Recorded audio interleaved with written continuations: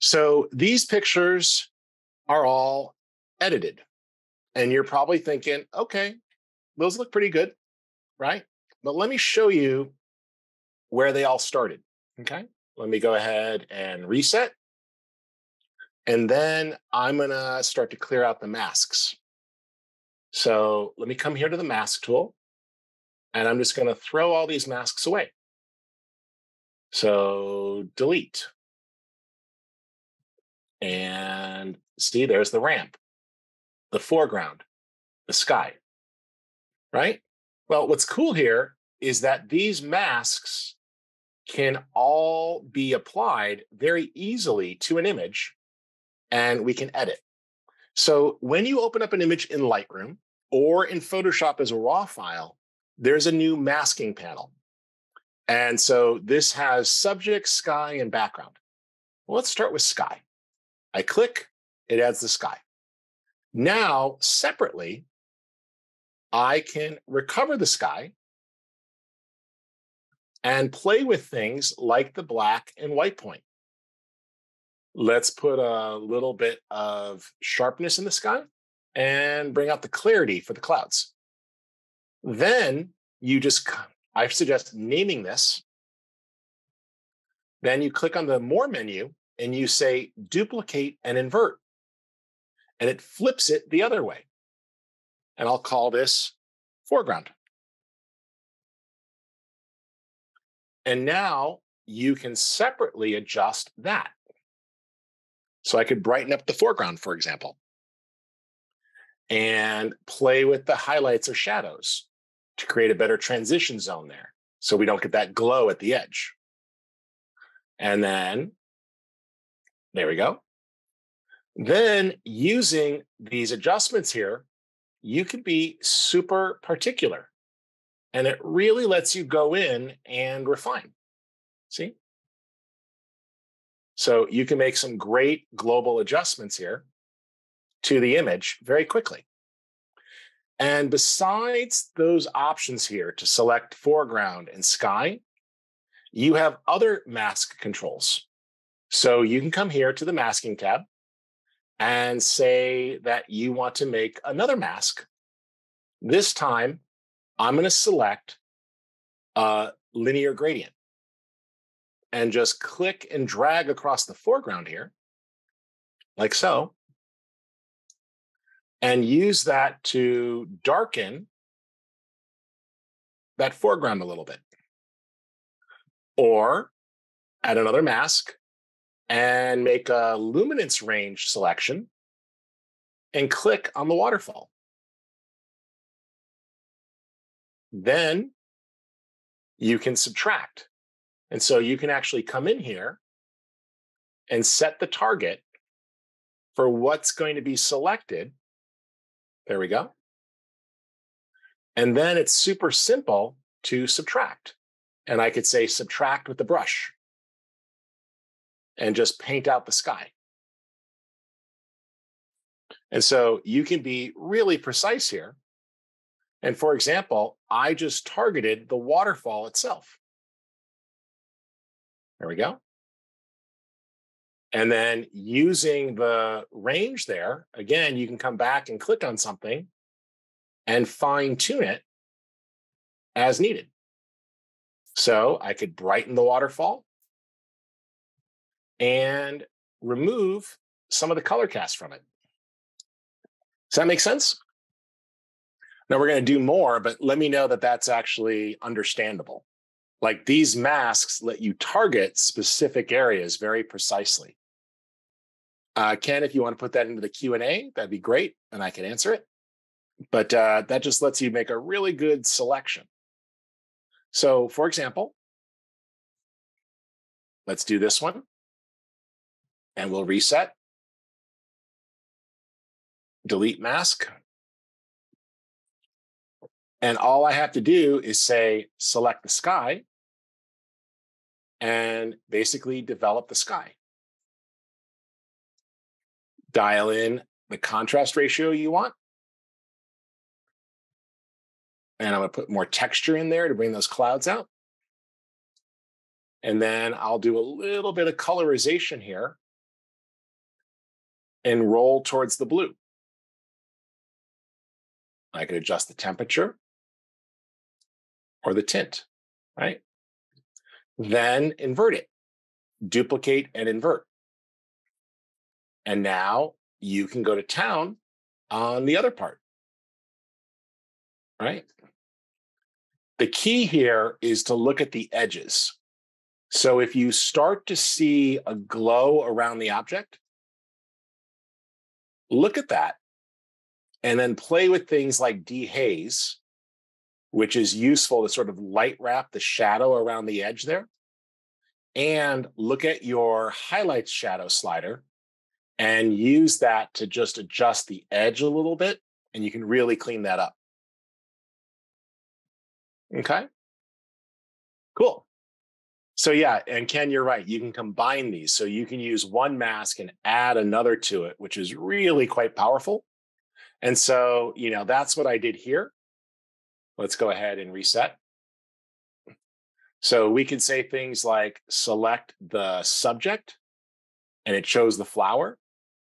And then I can say add and select objects and just paintbrush on this guy. Give it a few strokes and it analyzes, right? So like you can brush over that and keep adding onto the object there, and it will actually detect the edges for you. There we go. See, and it masked it.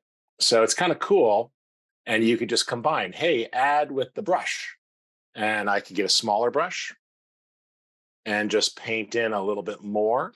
The blue circle is just highlighting my cursor, guys. So it's the white circle. That's the Lightroom brush. Option for subtract. And we could just subtract a little bit there with the brush. So it's really kind of cool. Then I could adjust just those guys. Right? Like recover that, come down to texture, and really improve the detail there. There we go. See a little clarity, right? And then some sharpness. And then you can invert that mask and go the other way. And for example, I can unsharpen the background more and put in a little bit of negative clarity to soften the background up even more and soften those colors. And then maybe darken the background just a little bit so it pulls away from the subject. So you can use that to create a great separation. Okay. Now you mentioned the refine edge tool, Ken. We're going to talk about that in Photoshop here in just a second. Photoshop certainly has some power, but do you guys see what this can do to your raw files? So being able, for example, to separately warm up the foreground and cool the background, right? Look at that.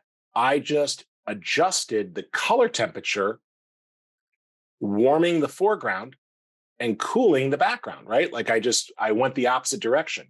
That's split toning. So when you warm and cool the separate zones independently, you can actually create better dynamic range or contrast, which really helps the subject cut through. So that was split toning there, foreground to background. Or here, did a whole bunch of masks based on luminosity, right? Targeted the light, targeted the shadows, targeted the edges and darkened them down a little bit, and then put a gentle gradient across the top to darken the shadow, allowing us to just fine tune that edit a bit and bring out some of the hidden details. Because I couldn't do a long exposure here because the carousel was moving so quickly. So that was a 4-second exposure already. And if I had done much more, people would have been totally blurry and it would have been really hard to see them. So this kind of let me get the best of both. All right, cool. So let's do a person adjustment here, and then we'll do some Photoshop adjustments. So here we go. Let's talk about a person first. So under the selection tools here, let me delete all the masks. There we go. Okay. You have a really cool option that's very hidden. It's down here under people. And you're like, oh, that's the whole person. Cool. But if you click, it's actually better than that. This is so hidden. Like I missed it the first few times I used it, right? So what you want to do is actually click on the person and it opens up a whole nother set of tools. So now we can target things. So for example, target the lips, create a mask. And now a little more saturation in the lips, right? And I can recover those. Then I'll go back to the person here and add another mask and say person again. And this time, choose the eyebrows. And I want to create a mask and add a little bit of texture to the eyebrows and some clarity. Right? See how it's adjusting the thickness of the brow with the clarity slider there? So a little bit thicker or a little bit minimized, depending upon how your subject feels about their eyebrows. Then we'll keep going and go back to people and do the face skin and the body skin. That's good. Create. And what I can do here, looking at that, is a little bit of improvement. Now, this is where Radiant is going to help in a second to smooth out the skin a bit. But looking at his skin, if I needed to, I can make some subtle adjustments here, right? Maybe slightly underexpose and just warm up the skin color temperature just a little bit, right? So it's so amazing how precise you can be. Let's go ahead and target. Here's a technical word for you, the eye scalea, which is another words of saying the whites of the eyes and the iris and pupils. Create. Let's brighten those a little bit and push the white point. Now that's too far, but you see how we could bring that up. And then looking at that, that's cool. Yep, that definitely worked. So we were able to make some very targeted adjustments and then create a new mask, select people. Let's do the whole person, create, and we're going to invert it now. Invert. And now what I can do is darken the backdrop a little bit and further defocus it. Negative sharpness and a little bit of negative clarity. And I blurred the background more. So now let's take a look here at the before and after. You can see what a set of targeted adjustments we did. Now I'm going to go ahead and open that as a smart object and click OK. Open the object,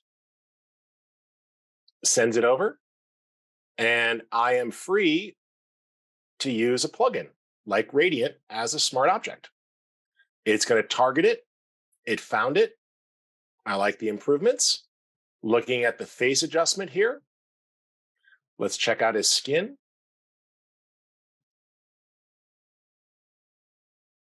And I think that part's okay, but let's do some skin smoothing here. There we go. Just a gentle, subtle smoothness on the skin and remove some of the blemishes. Good. Tone those down. And get rid of the dark circles under the eyes. Good. And a little bit of eye enhance for some sharpness. Click apply. And it hands it back off. And then what Ken was mentioning is Photoshop has some of its own selection commands. So you'll see things like select subject, right? And it's going to attempt to select the subject.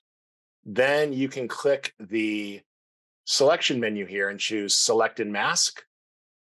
And it has a great command here called refine edge. So you can actually adjust it there and kind of see what it looks like. You can actually view the mask, for example. And with smart radius there, that cleans it up.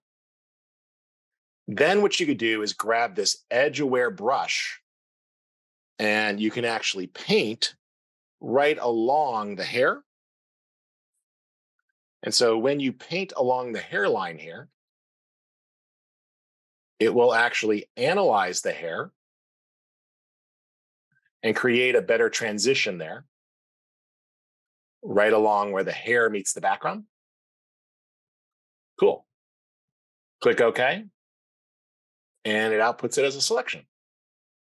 So now you're free to add things like a targeted adjustment if I just wanted to bring up the color there on our subject. See? Or reload that, add another adjustment, and add a curves adjustment, or actually let's do exposure adjustment. But this time, let's do that again. Command click to load, select inverse, and add the exposure adjustment. And I could just further darken the background. There we go. Right about there is pretty good. So notice how you can really separate things. By the way, if you've got something like a logo on a shirt here, here's a cool little trick. Make a new empty layer, grab your healing brush tool. In this case, I'll use the regular healing brush, and tell it to sample all layers.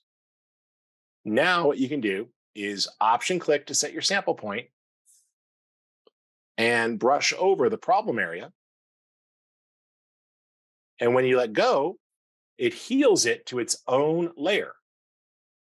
So you don't have to get rid of the layered file. You could still have all those masks and selections down below.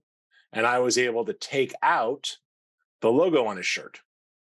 And if there was any problems with hard, stubborn acne, since he's a teenager, see, I didn't want to get rid of the beauty spot there, but I can go to the spot healing brush and again, tell it to do content aware and sample all layers. And you can just brush over any blemish on the skin that you need to touch up if you need to take anything out. There you go. So you can really do those final touch-ups there on the final image when you get ready to be done with it. There you go, for some advanced touch-up. And again, it's all on its own layer, so you can completely control that. Okay, what do you guys think? We're going to do some more, but does that make sense?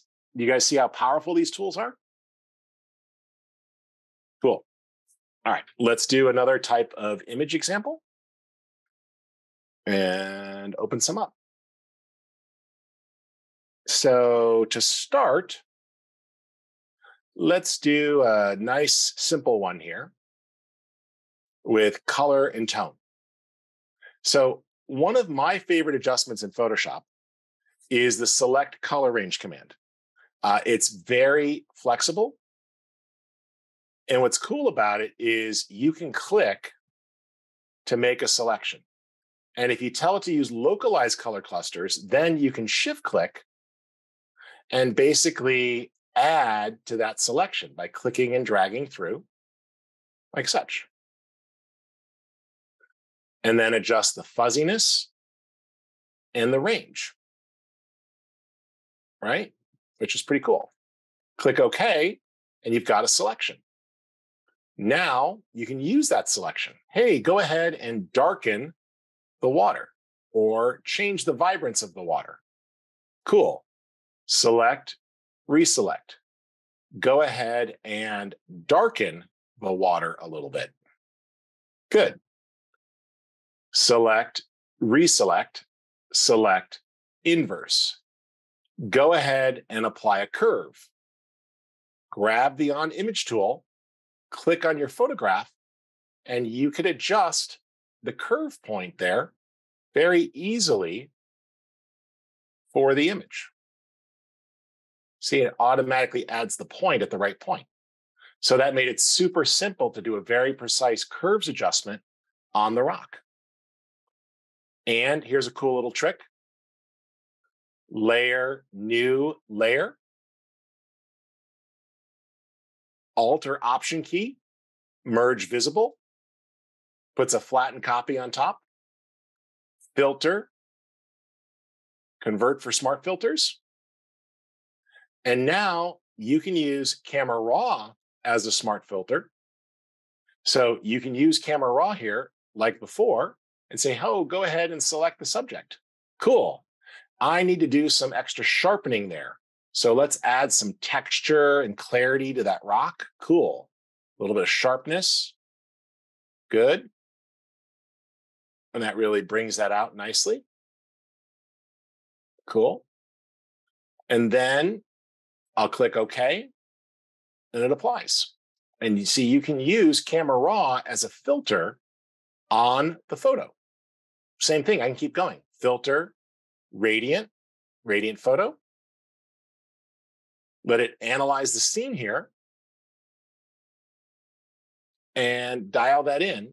Now, in this case, I'm not going to use Pro. I'm going to use Subtle because it's already been pre-edited. So Pro is going to overdo it if you run that. And where did it go? It pushed it off the screen. 1 second. I was in full screen mode. There it is. And let's back that off there. Good. Good. I'm just going to turn off that second pass of sharpness because I don't need it. But I am going to bring out the depth and definition. There we go. A little bit of diffused light. Nice. Apply. And so where I started, where I ended up. So I just want you to see that those selections can be very powerful. And then you can use Radiant and Camera Raw as finishing filters to add that polishing pass as you get towards the end of the image there. See? It's really quite awesome. Plus, with Color Range command, select, you can do some pretty cool things. Select Color Range, and I could say, oh, don't localize, but let me click on the green here, and let me tone that down a little bit. Awesome. And now I'll feather that. And that softens that selection. So now I selected the green in the water, making it really easy to target that green for further editing. See? Making it more or less dynamic. So you can do some really cool things like that. Cool. How you guys holding up? Is this making sense? Let me know in the chat how you guys are doing. So let's do some more selections here. And I think we can do something pretty simple that's still quite powerful. Let's do more with the refine edge command. This is a good one. Let's do this. Grow and smooth. So here we go. 2B. Let's open up that. All right. So this is one of those examples where it's difficult to draw focus to the subject. And that's because we have so much saturation in the green that it's distracting me. So here's what I'm going to do first off. Select color range, but I'm going to tell it to select the highlights first. Now it selects the highlights, and I can adjust the range here to be more or less tolerant. Cool. Now what I want to do is tone that down a little bit. So I'm going to use curves here and just tone down that midpoint a little bit in the highlights. Cool. Now select, reselect, select inverse exposure. And I could darken the rest of the picture a bit. Cool. That's improving the separation there. Now what I want to do is make another selection. Select color range, and I'll click on some of these green leaves. There we go. And I'll just say sampled color, click. And this allows you to choose some of the colors that you want to target. See? That lets you really dial that in to target those greens. And I can click OK. And it'll make that basic selection, which is pretty cool. So let's just make a new, I'll select the original layer here and say select color range. There's my greens. Click OK. And now I'll add a vibrance adjustment and just tone down those greens a bit so they're not so over the top. Or select, reselect, exposure. And again, just tone down those greens so they're not pulling your eye away from the subject. Now you start to get in the business. I like where that's going. I'll make a new layer and Option or Alt merge visible creates the flattened copy. Convert for smart filters. And I'm going to run Radiant first. This is going to allow me to really bring out the texture and get a natural green. So it identified it as animals. I'm going to take the exposure down a little, bump up the contrast there. There we go. But really diffuse the light. And I'm going to tone down the strength adjustment here so it doesn't affect the exposure as much. I just want to work on detail and color. So you can see there, by using 0 on the strength, I'm not affecting exposure. I'm just affecting the fidelity of the color. The light diffusion's nice and the contrast helps. So that's really improving the dynamic range. Now some depth here with definition, and we're getting really great separation. Put a little bit of fidelity in, and as I adjust this here, there's standard. That's the best choice here. So it's really giving me a natural green and preventing the greens from being overdone. Good. A little bit of sharpening is fine. Graduated filter. And in this case, I'll dial that in. Get the right shape. Dial in the size. Feather it. Rotate it to match my subject. There we go. And dial that in. I'm not going to go quite as dark, so I'll bump up the exposure slightly. But I want to separately control the highlights and tone those down more in the outside edge of the gradient. And while I'm at it, I'm going to tone down the saturation too, so that as the vignette moves away from the subject, we don't just get darker, but the color values decrease. There we go. So you can see that nice shift there. How we can separately adjust that with full control on the outside edge of the gradient, which is a lot of fun. So that's a really precise lighting adjustment. Cool. Click apply, and it sends it back, and I've got my photo. So I hope you see there how, as a finishing tool, using Radiant Photo there to add the gradient filter, add the graduated masking, and really do a nice lighting adjustment around the subject brings them out quite detailed. So this way, we went from being distracted by everything being overwhelming about the picture, so much color, so much texture, to a more targeted adjustment where we really know what to focus on. And our eye is drawn to the subject we care about. Okay. So that select color range is a pretty awesome tool. Okay. You can really do a lot with it, and it's quite powerful. Okay. Let's do one more thing here.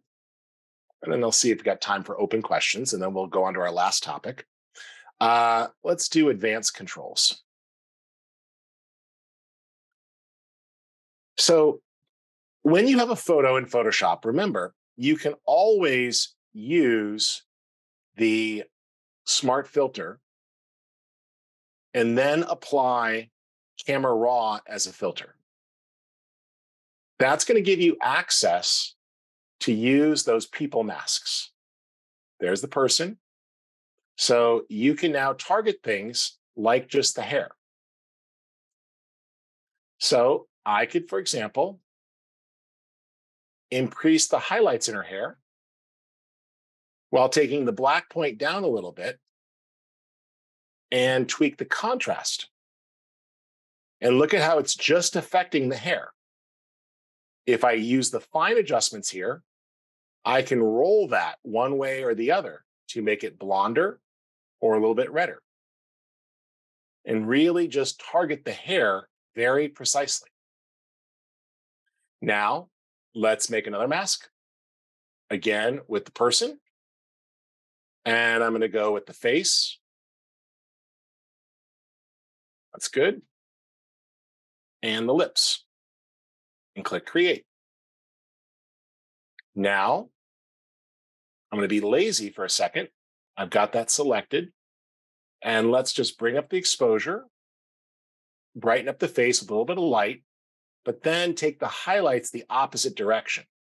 So as I brighten exposure, I'm doing a highlights recovery the other way to prevent that area from blowing out in the skin tone.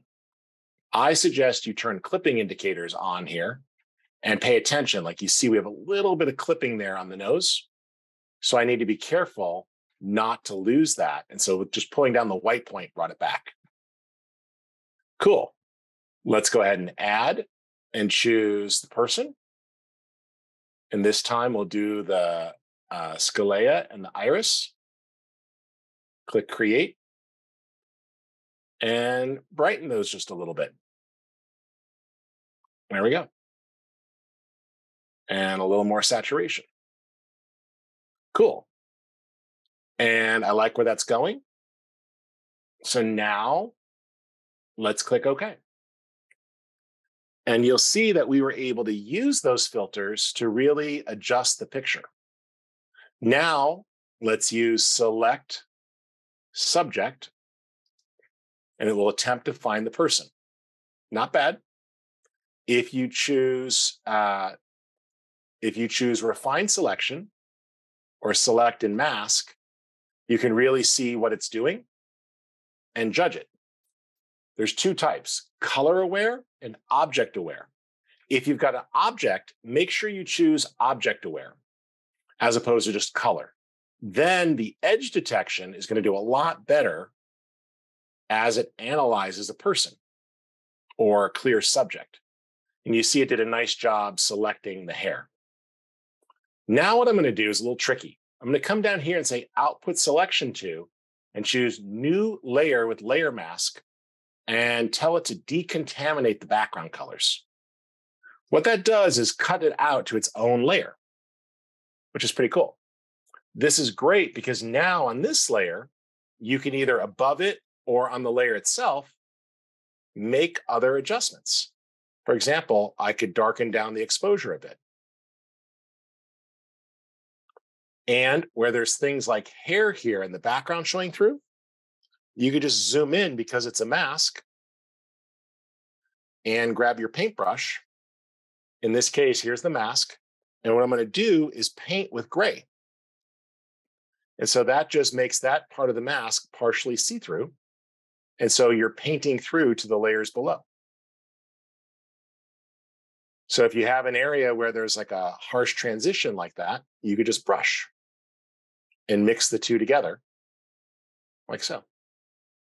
And mix those, right? See, nice soft brush and just blend that. And there you go. Does that make sense to everyone? Cool. Hope you guys are finding these selection commands fun. Now, I want to show you that these same things do exist in Lightroom.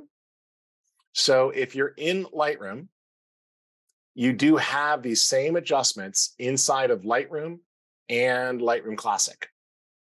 So the user interface is a little bit different, but they're still there. So for example, let's open this up. If I go into the Develop module you see you have a masking tool here.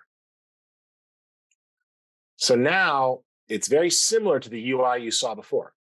Select sky. Thinks, grabs it, and you can adjust.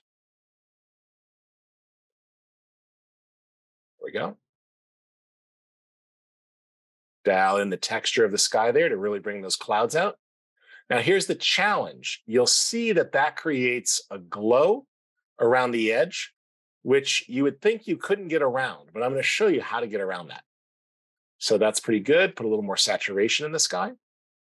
Nice. Now, don't overdo it or it'll posterize, but that really brought the sky out. Then come to the mask and say, duplicate and invert.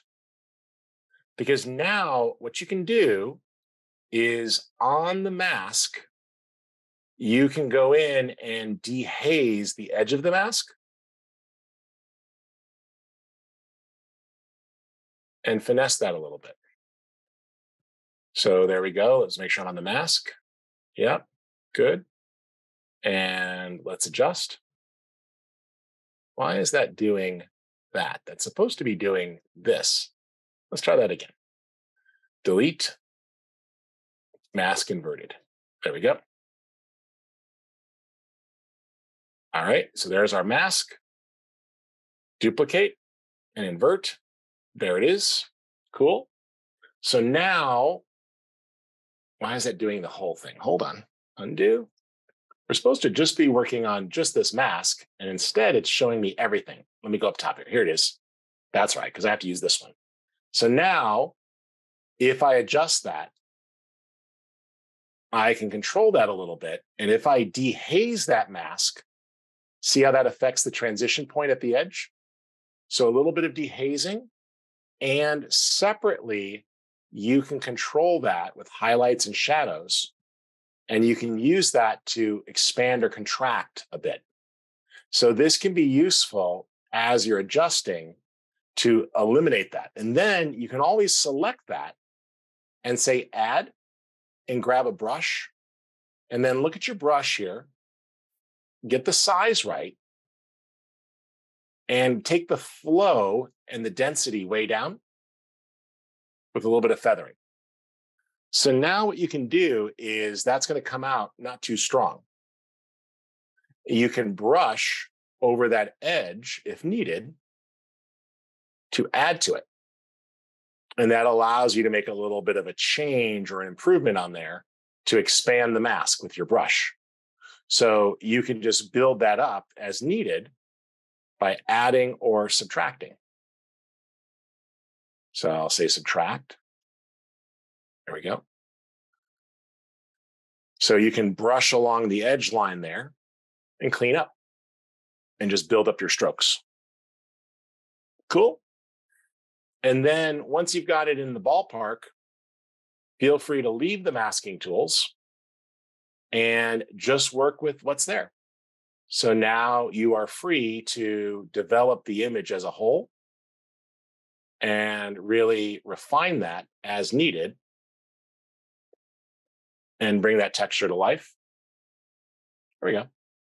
See, was able to do quite a bit to enhance that and bring it back. Okay. Blend if, yes, that's good. That's another good option. Ken, you use masks and adjustment layers. I'm impressed. So blend if is an advanced option in Photoshop that you can access under the advanced blending modes. And that'll allow you to tweak that a little bit too. So let's do one more here in Lightroom.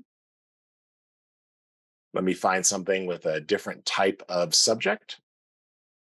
We'll go back to the library here. Tokyo. Good. Good. And so what I can do here is identify a picture that I want to work with, target it, go to your selections under develop, and use that mask to say things like, go ahead and choose a range of luminosity. And then you define that range. And so as you adjust these sliders here, you're controlling what's being selected.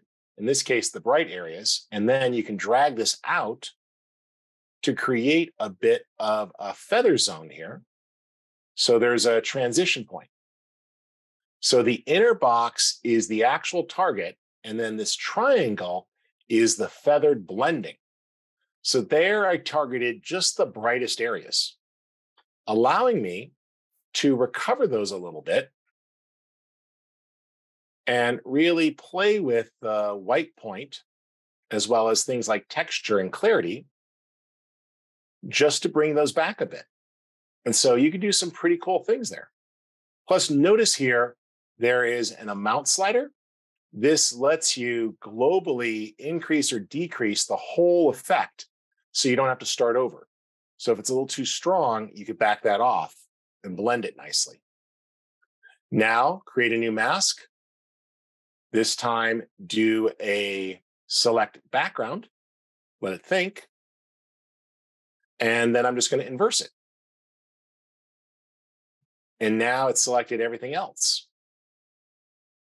See? And you can adjust that and refine. So this will let you really dial that in nicely. Or let's do one more. Select color range. And this allows you to actually select a color like I did the green there. And then you are free to just target that like such. Use the fine adjustments and you can really target the color there nicely. See? Hope that makes sense. Then, if you want to do Photoshop work, here's the thing. Photo, open as Smart Object in Photoshop. This will send it from Lightroom into Photoshop as a Smart Object. You're now free to use the different tools that we covered earlier today. For example, if you wanted to do more camera raw, although we just did camera raw, you can continue to do it. Or if you wanted to apply radiant photo non-destructively, you can do that. Let it analyze the image, make some of those adjustments. I'm going to diffuse the light, increase contrast, take the color adjustments down and the AI exposure down a little bit. Not bad. Let's get the color more accurate in the greens. There we go. Take the vibrancy down. A little bit of contrast. Good. And not bad. I don't think we need the sharpness. Good. And under foliage toning, I'm going to bring out the golds a little bit there. And the browns. Good. Good. Twirl that up. This time I'm going to do a heavier vignette, but place the center over there on the object and blend it a bit. Good. And apply. It updates and sends it. There we go. When you're all done, close and save. And Lightroom Classic will pick that up and adds the file right there in your library next to the original. So you'll end up with your Photoshop file stacked right next to the original in case you ever needed it. So that's an easy way to use third-party filters or advanced Photoshop options, jumping back and forth very cleanly. So if you're in Lightroom and you say, hey, let's go ahead and open this, and let me open that in Photoshop. Edit in Photoshop as a Smart Object. There we go. It connects. And now I can use tools. For example, maybe I want to apply sky replacement. Photoshop has its own sky replacement. It's not as good as Luminar's. So maybe I go in here and I do a little bit of updating the sky. Let it analyze and mask. What I like is that we have a reflection of that layer down here that actually is going to add that into the water a bit. There we go. And good. Let's adjust the scene so it picks up the color. And as I change that, you can see how different ones are swapped in. There we go. Let's go there. And those clouds are way too crisp. So I'm just going to defocus them a little bit. There we go. Click apply. Sends it back.